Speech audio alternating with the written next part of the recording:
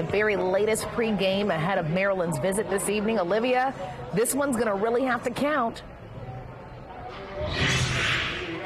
Yes, guys, and I'm going to call this team frustrated, and that's probably the understatement of the year after the Hoosiers have started the month of February 0-5. Yes, losers of 5 straight, where all of a sudden a team that looked like it was going to make its NCAA tournament berth for the first time since 2016, well, now that's questionable at best. The good news, though, is that the Hoosiers are back for some home cooking tonight in Assembly Hall in a building that they've gone 13-3 already this season, and they're facing the Terrapins, a team that is currently 12th place in Big Ten standings. So here is Trace Jackson Davis on the Hoosiers and that bad taste in their mouth that they can't seem to shake.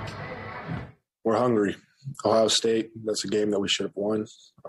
Both of those teams, Ohio State and Wisconsin, they're both games that went down to the wire.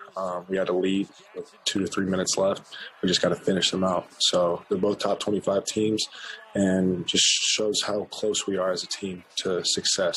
So Maryland, they've been playing really well lately.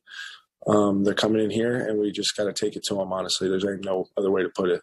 So it's time to get the bad taste out of our mouth because we're really tired of losing, honestly.